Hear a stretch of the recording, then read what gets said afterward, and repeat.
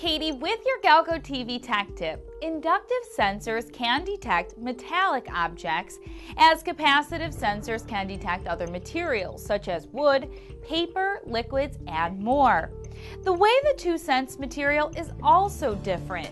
The inductive sensors use an alternate inductive field to detect conductive objects through an oscillator and as an object that damps the oscillator and reverses the trigger threshold and signals a change in state. A capacitive sensor uses an electrical field, and the material to be sensed can be conductive or have a dielectric different from air. The change in capacitance in the sensing area is sensed through this device and changes state. For more on sensors, make sure you check out our other videos on GTV.